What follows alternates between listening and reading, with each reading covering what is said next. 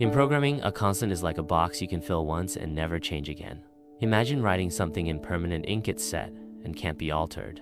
While variables can change their value during a program's execution, constants are fixed. They're used when you want to ensure a value remains the same, no matter what. For example, in Python, we use naming conventions to show a constant, pi equals 3.14159. By using uppercase letters, we signal that pi is constant and shouldn't be changed. In Java, constants are declared using the final keyword. Final double pi equals 3.14159. Here, final ensures the value of pi is locked in.